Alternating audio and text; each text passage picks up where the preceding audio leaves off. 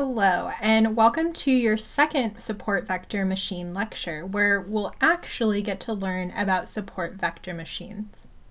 To review, last time we talked about two models, the first of which was the maximal margin classifier.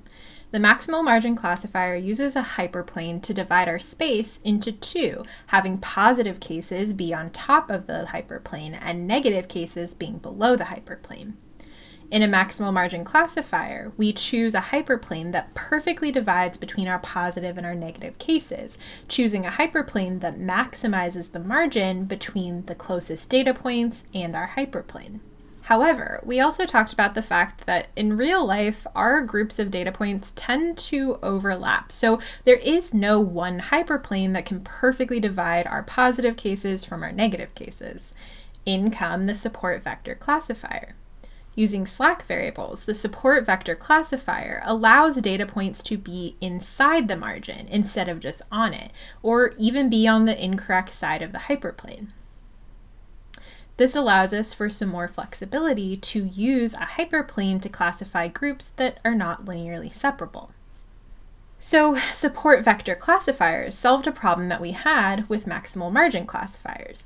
Similarly, support vector machines solve a problem that we have with support vector classifiers. Our new problem is that not all of our data is going to be linearly separable, even if we have the slack variables that we introduce with support vector classifiers.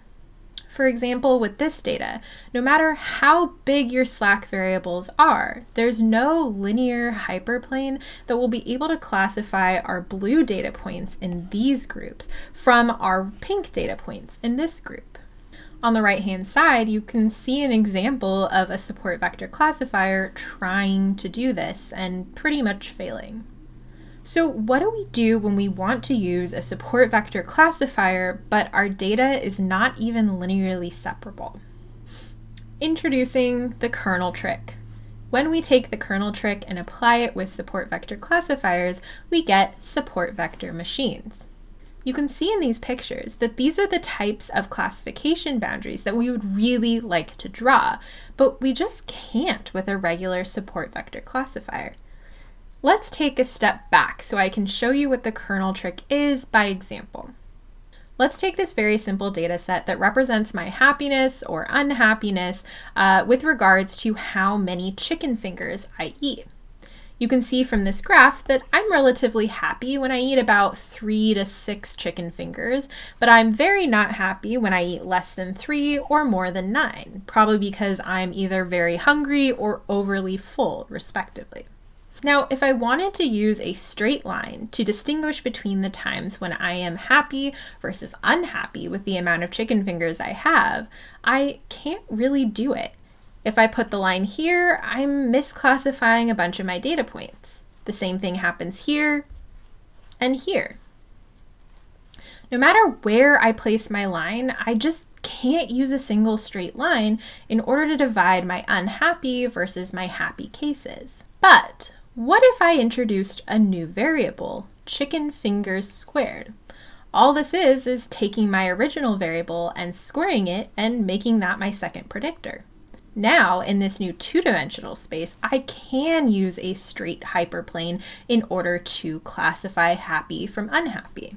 It would look a little something like this. So we just saw when we projected our data to a higher dimension, we were able to use a flat hyperplane in order to classify our two groups of data points, even though that wasn't possible with our original data.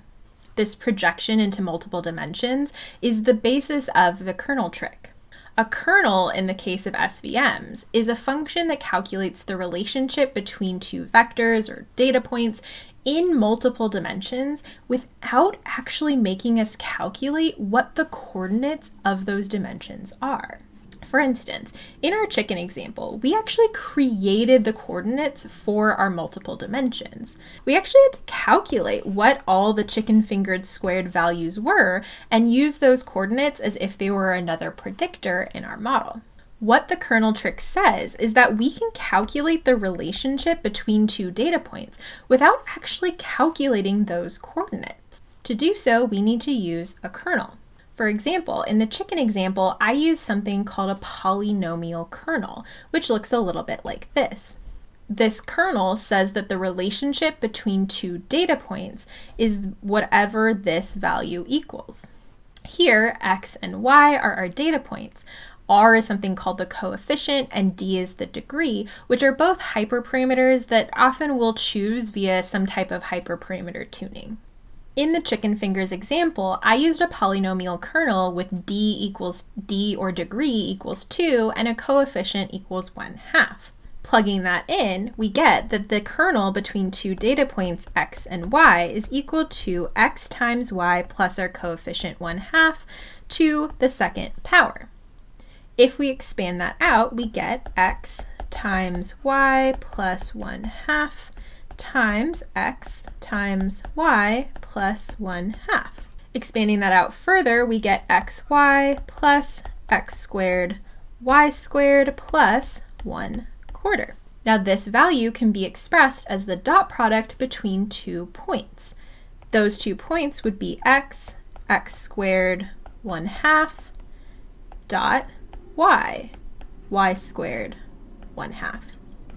So you can see what we're doing here is basically creating a data set with 3 variables.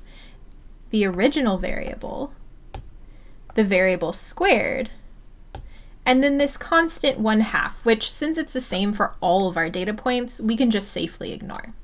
So basically, this is saying that we're calculating the relationship between 2 points as if those points are projected into a 2-dimensional space, where the first dimension is just the variable by itself, and the second dimension is that variable squared, which, looks really familiar to what we did with our chicken example. And notice that on this slide, I calculated these values without actually projecting my data into that second dimension. If I have 2 data points, x equals 1, y equals 2, I can just plug them into my kernel function and I can get their relationship as if I projected them into multiple dimensions without actually doing that projection. For instance, with these examples, I would get 1 times 2 plus 1/2, the coefficient we chose, to the second power. Expanding that out, we get 1 times 2 plus 1 squared, which is 1 times 2 squared, which is 4, plus 1/4. In other words, the relationship between these 2 points is 2 plus 4 plus 1/4. Or 6 1/4. Now notice, when I did that math to calculate the relationship between these points, never once did I take my data and project it to our 2-dimensional space. I just plugged it into our kernel. And that's what makes the kernel trick so special. Again, kernels allow us to calculate the relationships between 2 points as if we projected them into higher dimensions without actually having to do that projection. And we can use the polynomial kernel with a bunch of different coefficients for r or degrees for d. The d basically controls the maximum amount of dimensions that we could have. Now, the polynomial kernel is incredibly useful and very popular, but I also want to talk to you about a different kernel called the radial kernel, which is maybe even more popular. The radial kernel, which is represented by this equation here, basically acts as if it projects data into an infinitely dimensional space. Before, with our polynomial kernel, we projected our data into 2 dimensions. The radial kernel projects it into infinite dimensions.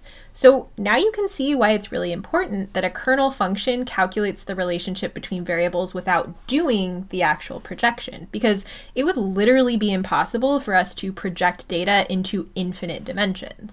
It turns out that the radial kernel acts like a weighted nearest neighbor classifier, where points that are further away from a data point have less influence on what the class of that data point should be.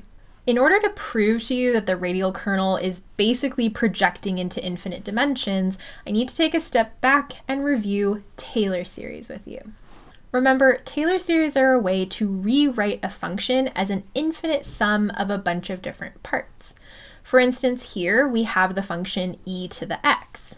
Here, we're using only the first of all of the infinite parts to approximate our function, and you can tell it's not doing too well. But when we add our second part, it's getting a little bit closer. And we add a third part, even better. Fourth, even better. Fifth, even better. Sixth, oh my gosh, even better. And seventh, even better. You can see that as we take all of the values in this infinite sum, we're getting closer and closer to our function, e to the x, that we're trying to approximate. Mathematically, you can write out a Taylor series like this as an infinite sum. And one really useful application of Taylor series, even though it's not what we're doing with them here, is that we can take only the first few of those infinitely many parts and use it as an approximation for our function, which is often simpler than our actual function.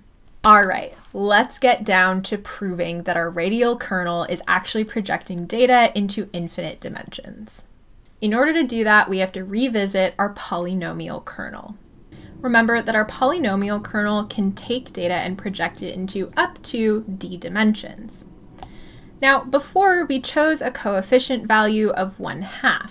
Let's see what happens when we choose a coefficient value of 0. So here we have x times y plus 0, or nothing, to the power of d. All right, let's remember this for our next slide. So when we choose a coefficient of 0, it's a bit silly because it basically projects our data into a single dimension.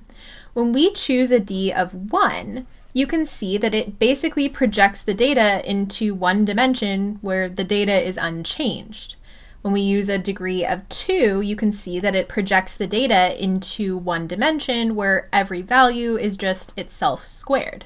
But what if we took a bunch of these polynomial kernels with coefficient 0 and added them together?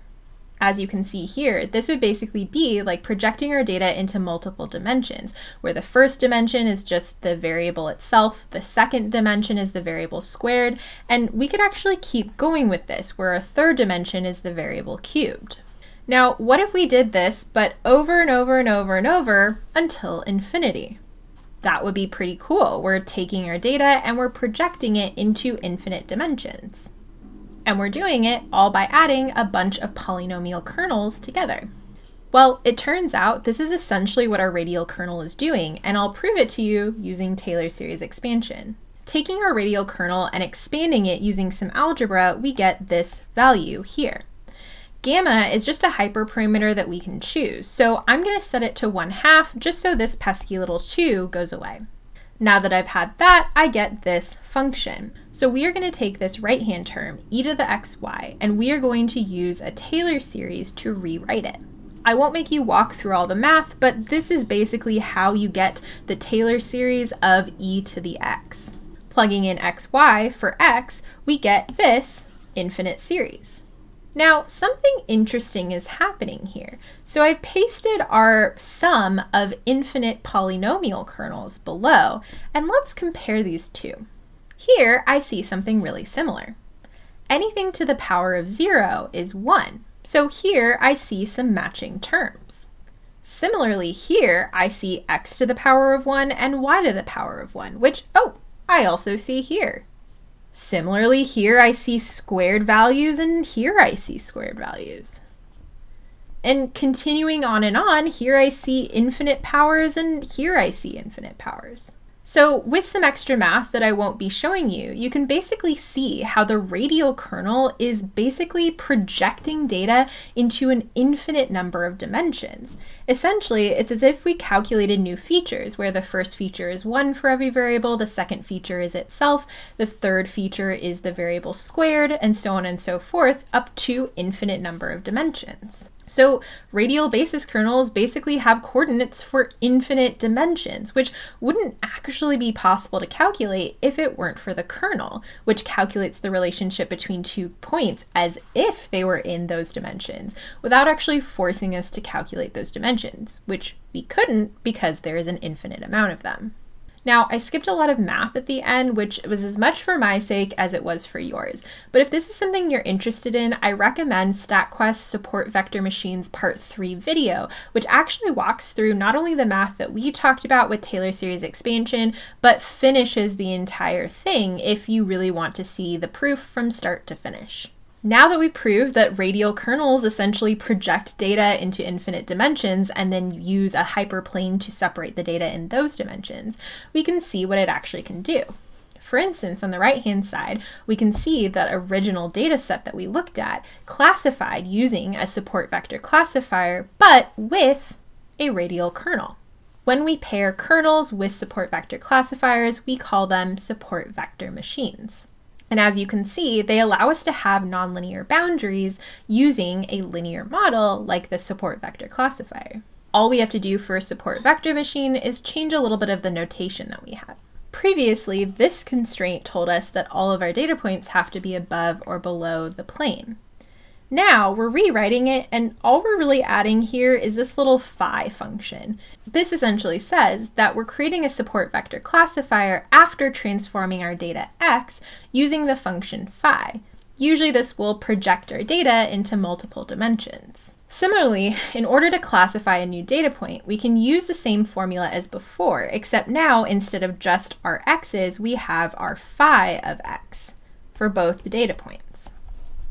What the kernel actually does is calculate this dot product, phi of x times another phi of x, without actually forcing us to know what phi is, what that projection into multiple dimensions is.